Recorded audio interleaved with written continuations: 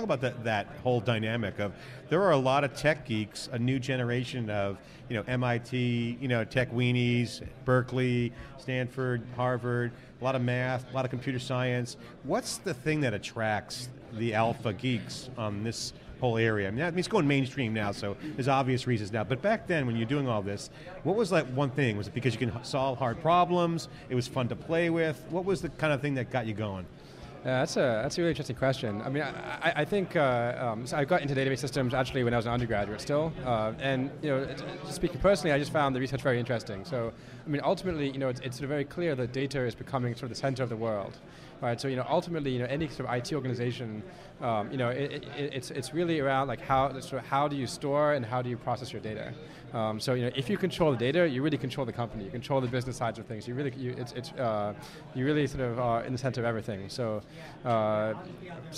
therefore, it became natural to actually want to focus on research on database systems. So, I started as an undergraduate, and then eventually went to MIT to work with Stonemaker and Madden, and then from there, things just sort of, A lot of these concepts are like combination of math, autonomous theory, so it's a little bit of a blend of CS and math, right? Yeah, it's true. It's certainly, historically databases, have a very good theory foundation.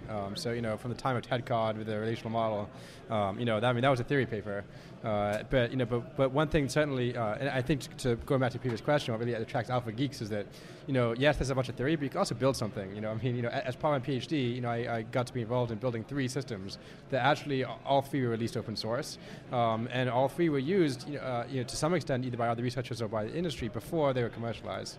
And so I think that's, I think the opportunity to build real systems is very attractive to sort of a young student, like myself, who's sort of thinking about what he wants to do. It's nice to think about, nice to write theory papers, but ultimately you really actually want to build something. And then you add demand for these systems, these new systems, and you have a market. Right. Now you got a ton of venture capital pouring in. Right. I mean, it's pretty awesome, right? Yeah. I'll be honest, I had no idea the level of sort of the size of the market when I was thinking about going into a PhD program. I thought it was interesting. I thought it was pretty cool, but I didn't know it would be this. I didn't know it was a multi-billion-dollar industry, and I didn't even know what multi-billion-dollar industry meant actually. But over time it's good you to have realize the blinders on, from the whole outside influence. Right, absolutely. The claws of capitalism. Just go out and build some good stuff, That's right? right. That's right.